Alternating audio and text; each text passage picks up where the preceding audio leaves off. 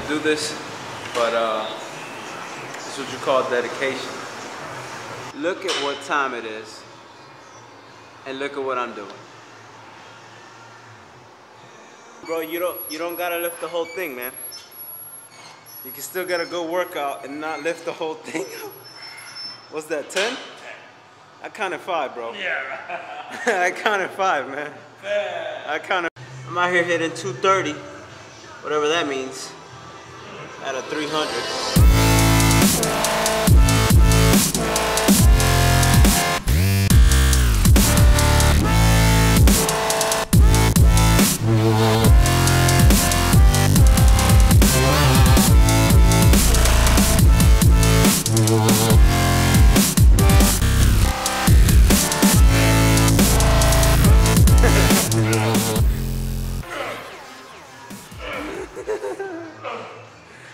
What's that, bro? 10 pounds?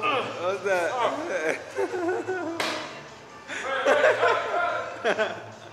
We also went to this restaurant where they had this amazing fish tank. And as much as I love the view, whenever I'm in one of these restaurants where they have a lavish fish tank as a part of the decoration and also serve fish on the menu, I can't help but feel like I'm taking part in patronizing the fish in the tank.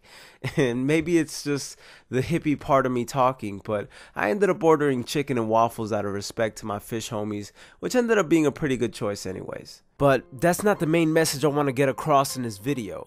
What I really want to talk about is the fact that sometimes in life, you're expecting paradise and clear blue skies, but you end up getting cloudy, gray, and gloomy days, and that's okay, because life has seasons, and there are going to be times in your life when things aren't picture perfect. And there are going to be moments where you feel down, whether it be because of a relationship or because of your finances, or maybe you're grieving someone's death. Regardless of what you're going through, you have to remember to keep swimming, to keep pushing, to keep moving forward, because eventually you'll see the sun again.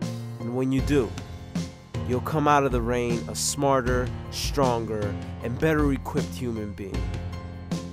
I'm here with you. I love y'all. Peace.